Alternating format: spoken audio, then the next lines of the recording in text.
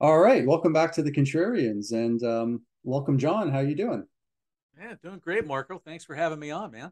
Yeah, you're welcome. So, for any folks at home have noticed, we started this new series called Showcase. So, Contrarian Showcase is where we invite some of the folks who participate in our panel discussions onto the showcase, so you can get to know them a little bit better. They're just kind of fun, short, interesting interviews. So today I've got John as my guest, and John, you also have your own channel. And what channel is that again? Let us know. Dude, yes, it's called my music corner.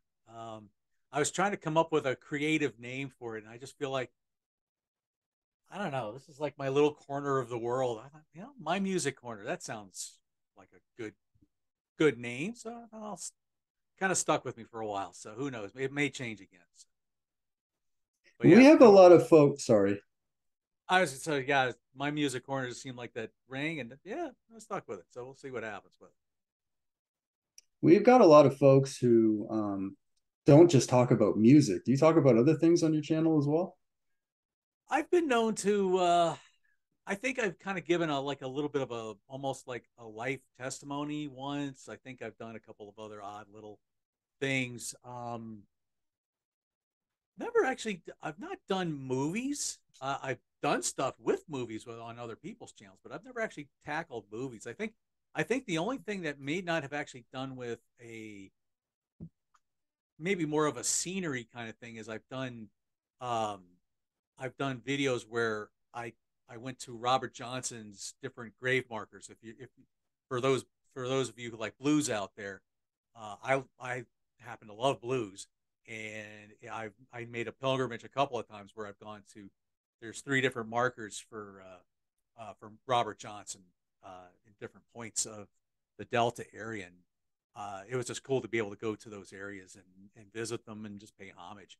So after that, probably yeah. I haven't really gone anything else past music yet, but it could come. It could happen. You did a video on the Muppets, didn't you? Yes.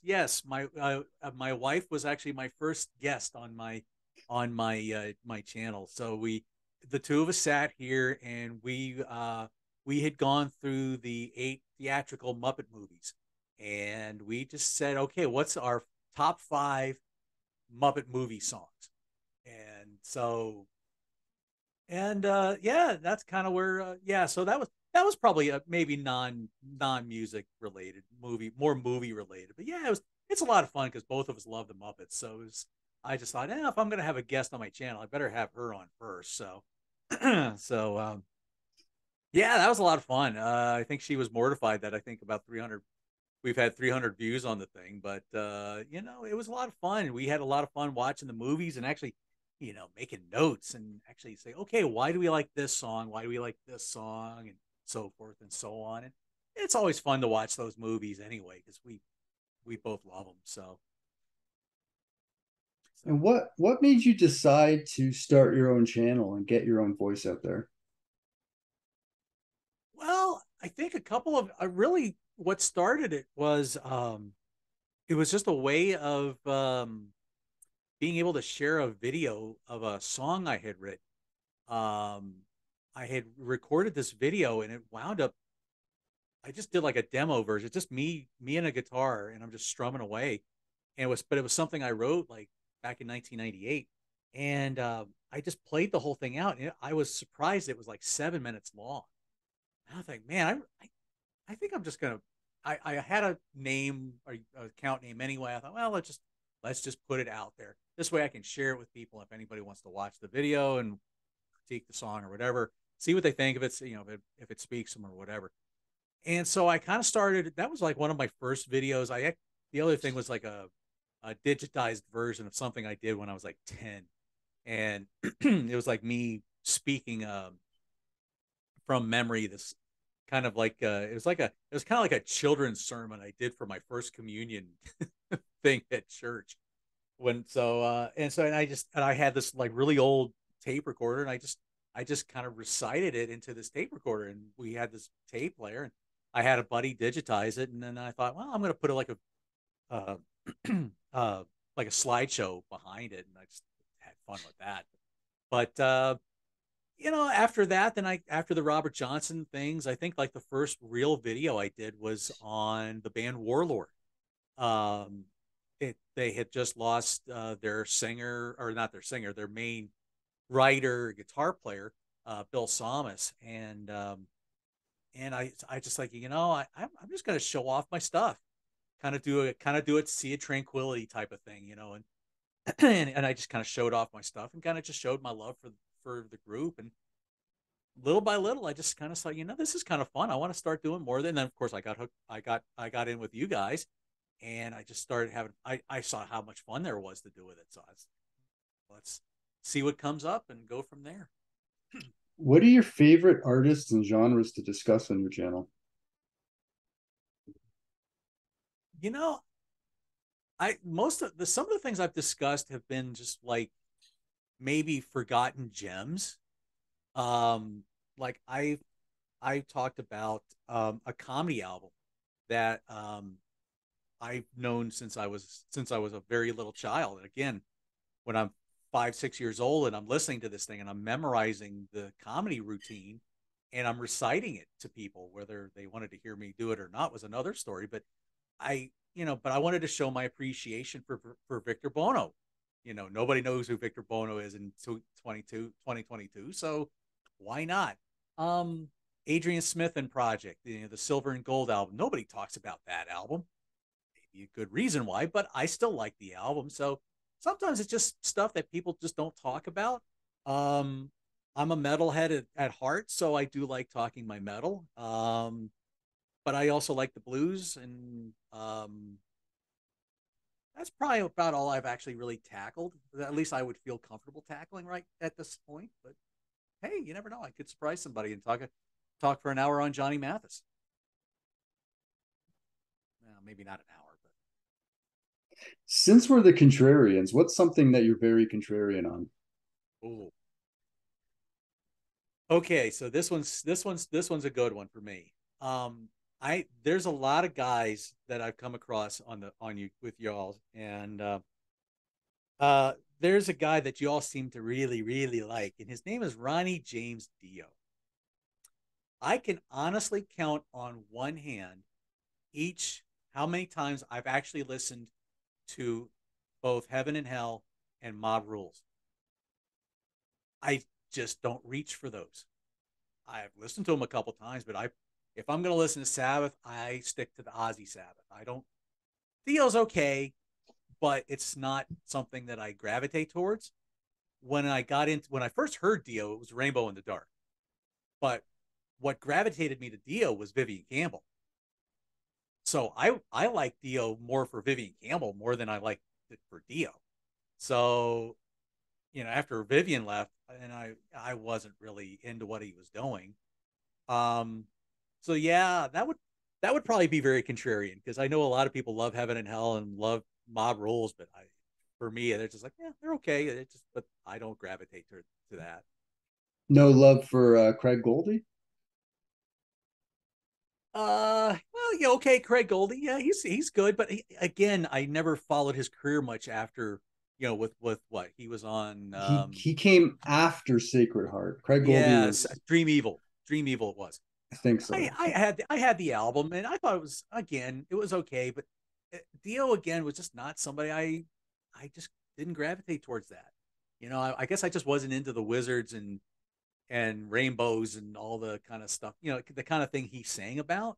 I guess that really wasn't my thing. So I just didn't, I'm growing, in that time period, I was probably a bigger Wasp or Slayer or Metallica, like Cliff Burton era Metallica or maybe, I was probably getting into Pantera by the late, mid 90s and stuff like that. So I probably just gravitated more toward that and just didn't, you know, I just didn't go to that. So And you're a fairly big Wasp fan. Is Wasp your favorite band? I would think so. Yeah. If I was really going to be honest with it, I think um, when I first heard that debut, it was like a life changer to me. It just felt like where my mindset was and what I was hearing on that first album and subsequent albums. I just felt like, yeah, he's like tapping into my brain here.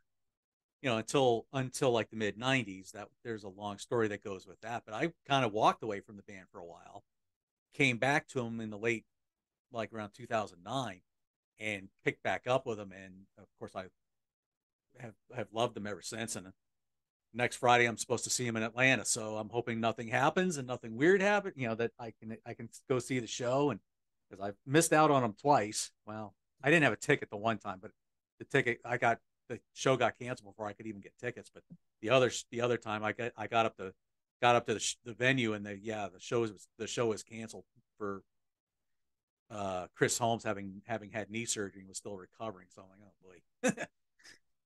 Good thing I had Ozfest '97 that weekend. Otherwise, that weekend would have been for naught. But yeah, Wasp is probably my big band right now. They would probably be my favorite. Cool. So we know you love music. What's something we don't know about you? Well, one thing, and it is still kind of music related.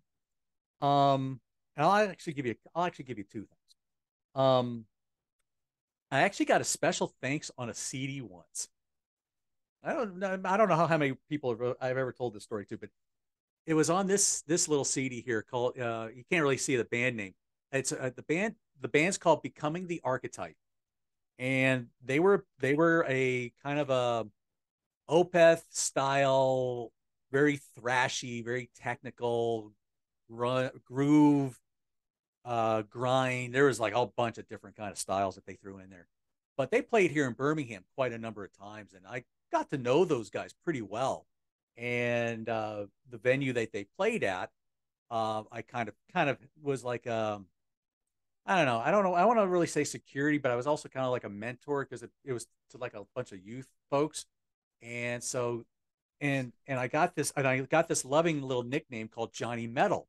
And of course, when you look on this CD in the special thanks, you see uh, special thanks to Possum, which was the guy who ran the venue, and Johnny Metal at the Schma.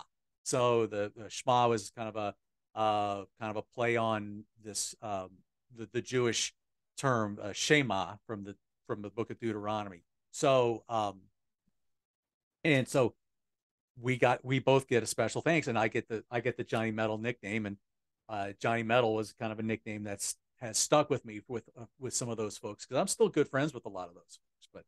But I think another thing that if I was going to say something that maybe not a lot of people know about me is that I did a little do-it-yourself CD, Cool. and this is just basically just demo stuff of stuff that I've recorded and written over the years. Um, a short time I played in a band with the guy from the Possum guy. Actually, I didn't write the songs, but I play guitar on them, and I thought, I'm going to incorporate those 4 songs just for fun. I don't sell them. I just give them to people, and just let them have fun. I called it Reflections of My Life because that's essentially what it was. So Very cool. So I yeah, have some this or that questions. So just quick A or okay, B questions. okay, So you can give me a one word answer, or you can even explain why. okay, Are you ready? go for it. Okay. Fozzy or Gonzo? Ooh. Hmm. Well, since my humor tends to probably be a little bit more along the line of Fozzy, I'm gonna have to go Fozzy. Nice. Any particular reason? Oh, yeah, Well, the humor. Sorry. yeah, the humor. I can be a bit of a cornball at times. So thank you and thank you. Right on. Um, you're a wrestling fan too, right? As Were you can see you by the one chair behind me. were you a Hogan guy or a Flair guy? Hmm. Well, growing up in the Northeast, I really didn't get to see a lot of NWA stuff. So I was probably on the Hogan bandwagon for a little longer Like by than I default? was, until I moved a little further south, and I actually got to see some WCW and NWA stuff. So I only had seen Ric Flair in the magazine, so I knew of him. But I don't know. I guess I would probably go Hogan. What about Hogan or Savage? Ooh, dude, that's a different story there, butter. Yeah, no, no. Soon as Savage hit the thing, I was a big Savage fan. Of course, I also liked Miss Elizabeth quite a lot too. Yeah. So Nice. rest in Uh, peace. and you're a pretty big Kiss fan too. Yep. Very cool. Member of the Kiss Army. Yep. Would you rather see a new studio album with the current lineup or a reunion? Not an album, but like, would you rather see the original lineup reunite for at least another show, or would you rather see a new studio album with the current lineup? So you get a new album or you get a reunion of the original four. Which would you pick? Well, seeing as though the last time I saw the band was the original four back in 1997, I have not seen them in concert ever since. Um, I would rather see something with the original four. Um, I love Eric's drumming style. I think he's great. Tommy Thayer's obviously a great player, but the original four were my heroes in elementary school. So I have to say anything with the original four has to win out, and it Cool. has to be a complete band effort. It can't be just not like a like Dynasty where Peter's on the one song and that's it, or Unmasked again. I want a full band effort. Who do you have for the original four thrash metal bands? Pick one.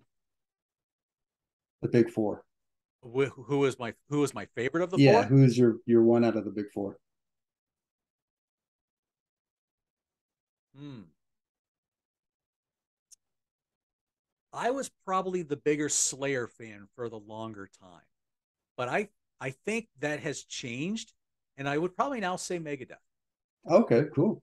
I would probably say Megadeth because I feel like I've liked their stuff a lot more consistently.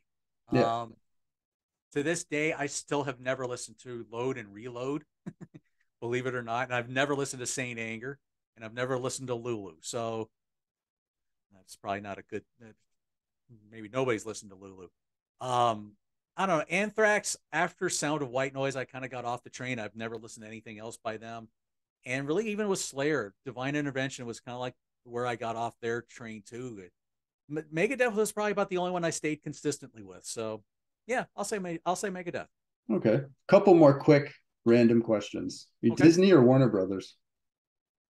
Mm. I would probably say Warner Brothers. Looney Tunes?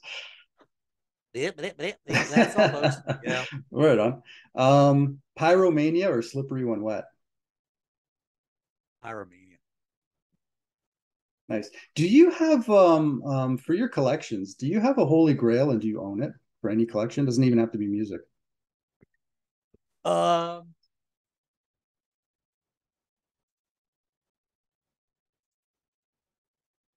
this was one of them. I wouldn't mind getting the other one. Nice. Quiet Riot. Very cool. And Now, is that this an is autograph? no, this was just something written on the. This was just something written on the Oh, sleeve okay. that I had gotten. And no, Gotcha. I wish it was autographed. No, unfortunately, and this copy isn't really in the best of shape. Didn't even have the Obi strip, or I don't even think it had the lyric sheet that came with it. But and the covers in kind of rough shape. But I would love, I would absolutely love to have the first one. But I am not about to pay an arm and a leg and half my kidney for a copy of an original first copy. I've got the reissue, but yeah, I'd love to have that. But no, that's probably that's about the closest to a holy grail thing that I could think of off the top of my head. Did you see the Randy Rhodes documentary? The one that was on Netflix, I think it was, or Amazon Prime, I think. Yeah, Uh, yes, I did. I did. there's a lot of early Quiet Riot photos and footage and stuff like that, which was really cool. What do you think about that? I enjoyed it.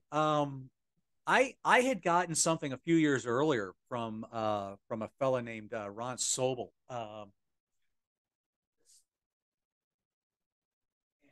Actually, he a guy named Ron Sobel he was a photographer for Quiet Riot. He had released this book, and he also had a documentary that went with it too. Nice. Um, I believe they are both now out of print, but I really enjoyed the heck out of this too. So anytime I can see um, any kind of early footage like that with Randy is always really cool. Um, I've always been a big Randy fan, so yeah, I enjoyed it. I thought it was really good. I think I would like to see something Ozzy um, influenced or produced on Randy during his time with him. I think that would be pretty cool to see, but I don't know if we'll ever get. I think other than tribute, I don't know what else we'll truly really get. Right. Uh, All right, one more quick question, and then we'll see what you're doing in the future and where we can okay, get a hold of you. yeah, Dark Crystal or Labyrinth? okay. A confession here. I've actually never watched either of them yet. Wow. I Those are I big I Jim Henson films. you're right, but for some reason I've always been more of a true Muppet person, not so much, if it's strayed from like the usual Muppet stuff. I For whatever reason I just have never watched it, but it is on my list of things to do. And I know as a Jim Henson fan, I need to.